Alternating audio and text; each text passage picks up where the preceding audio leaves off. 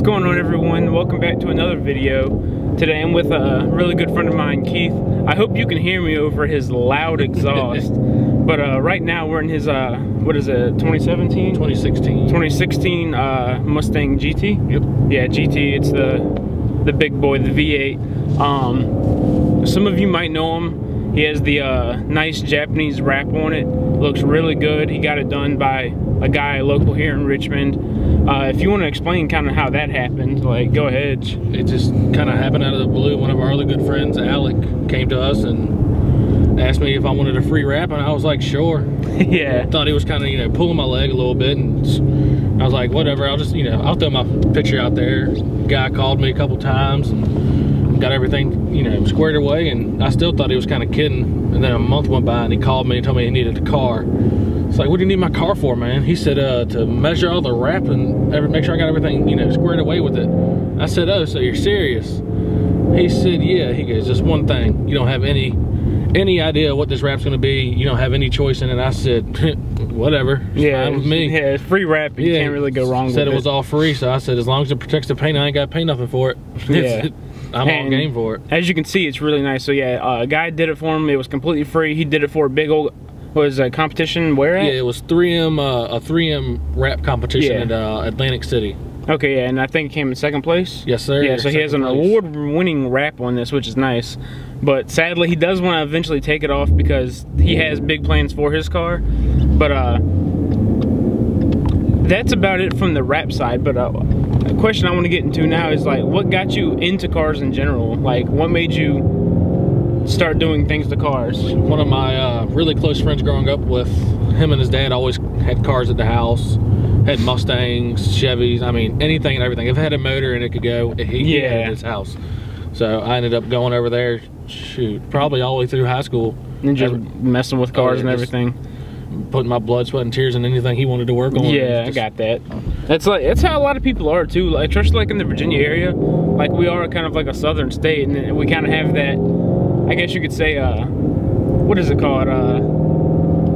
Where it's like a stereotype. There you go. It's like Southerners have that stereotype, like working on cars in the garage with dad and everything, like building big old V8 blocks and going to the drag strip every Friday and Saturday night and everything. Yeah. But like that's not how I was raised. But it's like that's not that much of a stereotype, but I guess it kind of is. So you kind of fall into that stereotype. But it's all right. I don't care if it's got a motor, 4-cylinder, 6-cylinder, 8-cylinder. Exactly. If it gets up and goes and looks good, I'm a fan of it. Yeah, I'll drive it. Exactly how I am. Like, I'm not big on Mustangs at all. Like, anyone that actually knows me personally knows I absolutely hate them. And I don't hate them because, like, they're like a Mustang. I hate them because it's just easy, cheap, affordable power. Like, you can buy a Mustang in your well, I won't say any Mustang. You can buy a V8 Mustang for a very reasonable price and already, like, be pushing 400 or 500 horsepower with just a few mods, which is just nuts. It's insane to think about, and that's why I hate them. But I respect them because,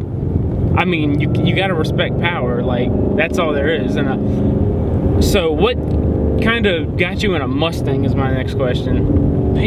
My buddy, they always had all kinds of cars at the garage, but for some reason he always liked Mustangs. He started out with a V6, helped him build that thing up a little bit, and I just grew, fell in love with them. I got you. The older classic ones is really what got me into them. And then I started seeing the newer models and everything like that. I've had this is my third Mustang in the past 2 years. So jeez. I've got a 14 V6 at the house. I had a 07 California Special that I actually traded in on this to get this. So. Yeah, and I'm guessing you're pretty happy with this one. So. Oh yeah, I'm definitely happy with this. So what have you done to this so far? Besides the wrap, obviously. Besides the wrap, I have, other than, I have a catback one. I have, of course, a 3-inch catback. Yeah, which is loud. Yeah, it's loud outside the car. It's somewhat loud inside the car. Yeah. It's like every time you pull it to my house, I know it's you. Yeah. And then I put a spoiler on it and the RTR lights in the grill. But other than that, right now, it's all stock. So. Okay, yeah. So what are your plans for down the road? Plans for down the road are a lot of plans. It's just my, trying to get there to get it all done. Yeah. I plan on doing long tubes, injectors, turbojet intake, I plan on doing everything. I'm trying to go for just big power. Oh yeah, really big power. Probably something I shouldn't even try to go for, but I just have to. Would you own anything other than like a Mustang or something? Actually, it might sound weird, you know. I keep talking about how much I love Mustangs and V8 power, but I really want to build a Honda soon. Yeah. I mean, I guess you can kind of think like me and a few other people for that one. Yeah, it's just like, I've always liked them. I've always liked the way they look. They always look kind of, you know, really clean. And then it's just the right Honda, not your little high school rice bucket, whatever. Like, really clean, really, you know, just simple. It's really good for me. Yeah, I was the same way. Like, I didn't really respect Hondas that much.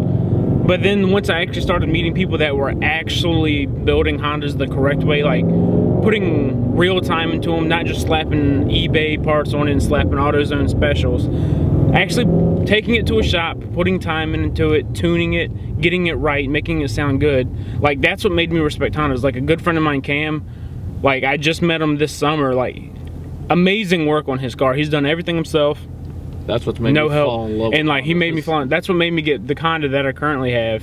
And I'm pretty sure he's kind of what's kind of driving you to want to get a Honda too. Just to see what he can do with just simpleness. Yeah, definitely. It's all it is. It's clean, and it just drives me out of this world. Like, you could throw a big ass V8 in a car and just, oh yeah, let's do this. Or you could just do 4 cylinders and just, be really obnoxious, but go fast. It's great. The power to weight ratio in the Civic is just stupid when it's done correctly. Yeah, I can always see myself in a Honda. Got to be in a Skyline. You know, you have to.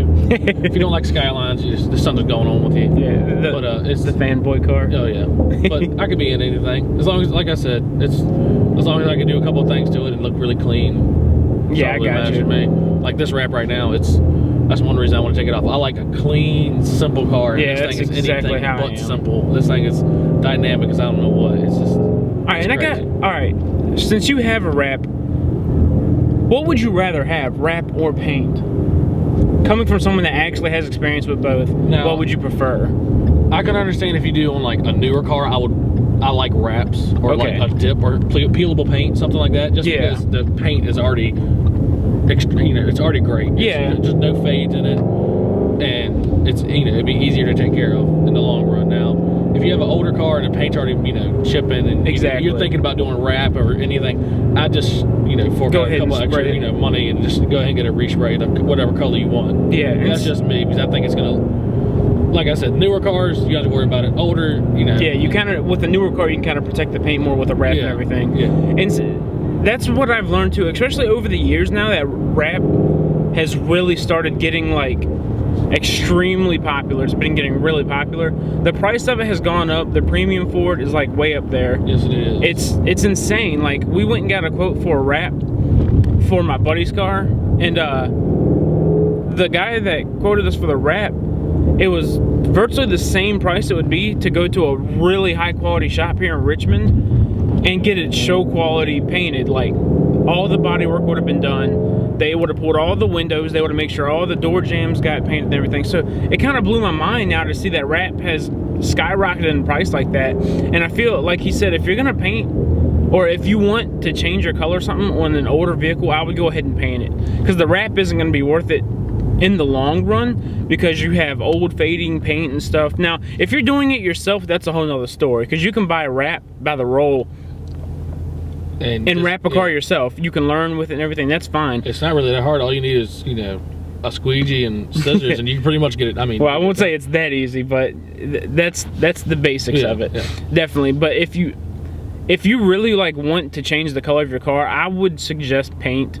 I know wraps are really awesome and you can get some stuff that paint can't do, but for the price now that wrap is at and what paint is at, you can get a high class show quality paint job for the same price as a wrap now, and that's just insane to think about. But if you want to blow some minds and have like an awesome wrap that no one else has, go for it. Like, definitely go for it if that's what you're shooting for. But like he said, I would only do it on a newer car just to kind of protect the paint that is already high quality, because like paint's come a long way in the automotive world, I guess you could say, because back then, like, of course you see my Civic's bone stock. I bought it second owner of the vehicle, and like The paint's fine, but the roof is just fading. And you won't get that on new cars. Now, I mean, I won't say you can't get it, but it's less likely to happen on a newer car than it is an older car. But either way, I think that's a good way to end the video now. Kind of introducing Keith to the scene. Everyone really liked my first video I did, so I'm definitely going to keep doing these. Oh, he missed second. Locked me out a second. Like it's done on you many a times. Yeah. Stupid shifter. But definitely gonna end the video right here. If you want a video done, let me know, hit me up. That's what he did. He was at my house. He was like, yeah, you can feel free to do a video on my car if you want to. Look at that old, what is the SN95? Yes sir, SN95. But if you want a video, let me know. I'll make sure to link all of his social media in the description. So if you want to follow his build on his beautiful 5.0, you can. Let me see. I definitely have some more videos coming up, so stay tuned for that. Like, subscribe. If you have any suggestions on what you want to hear in the videos, like a certain question you want me to ask everyone or something, let me know. There you go. He had to redeem himself on that one. Much better. But yeah, like I said, if there's anything you want to hear specifically or anything like that, let me know. I'll be sure to try and squeeze it in. I know I can't please everyone, but I feel like I'm trying my hardest to do a good job on all these videos. So I hope you liked it. Hope you like what Keith had to say. Like, easygoing guy. If you want to approach him about his Mustang, if you have any questions about anything, feel free to ask him. He's a nice dude. He'll answer any question he can. So I know a lot of people see this car and they're always like, ooh, whose car is this? It's mine. Yeah, it's his. Like, approach him. If you have any questions about wrap, the quality, like any of that, go talk to him. Like, he knows firsthand because he owns one. So, thanks for watching. I really hope you enjoyed, and I'll see you next time.